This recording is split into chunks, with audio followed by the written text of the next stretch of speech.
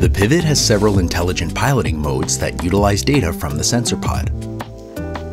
The sensor pod contains an IMU, short for Inertial Measurement Unit, a depth sensor, and a water temperature sensor. The IMU contains a 3-axis gyroscope, a 3-axis accelerometer, and a digital compass. A proprietary sensor fusion algorithm compares the raw data streams to create a best estimate of the ROV's pitch, roll, and yaw.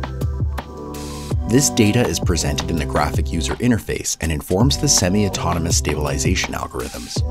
When a pilot loses positional awareness, they can use the camera home button. Press it once and the camera will return to an angle of 0 degrees relative to the horizon.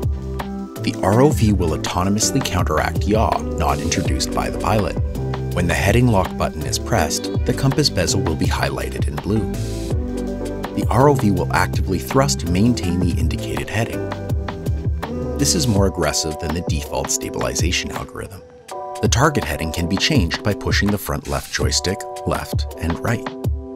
Steering gain will automatically decrease to assist in piloting the unit in a straight line. If piloting in Mode 2, the forward movement and yaw movement commands will be mapped to different joysticks. When the depth hold mode button is pressed, the depth readout will be highlighted in blue. The pivot can be piloted normally and will actively hold the depth within centimeters when the right joystick is released.